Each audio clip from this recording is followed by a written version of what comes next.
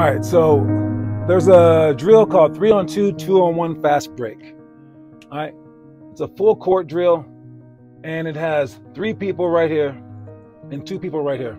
It's a very good drill because when this scenario happens in the game, if you've done it a whole bunch of times, you're going to do it really well during the game. The key to this drill is to run wide.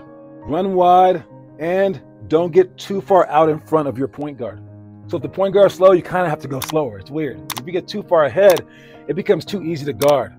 So if you ran too far ahead and you're right here, now this defender could just scoot over.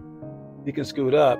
And now there's a very, very bad angle, and it's basically just a 2-on-2 fast break after a while because you don't really count anymore because you're no longer an option.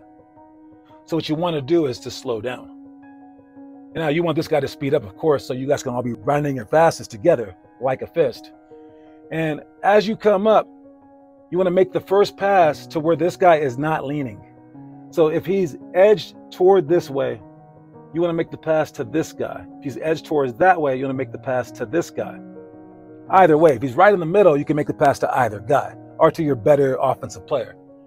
You're going to make the pass ahead of them so that they can catch it with the running start.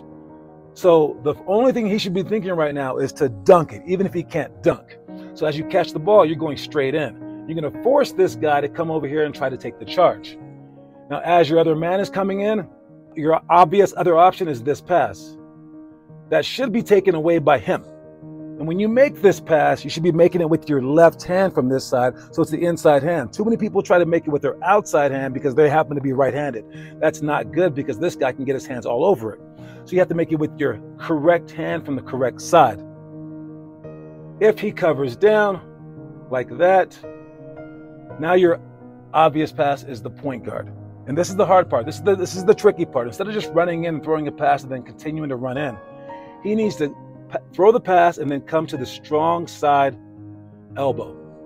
And when he does that, now as this guy leaves and covers him, now that's a catch and shoot possibility. Nothing else. So off this play, because again, it won't be 3-on-2 forever.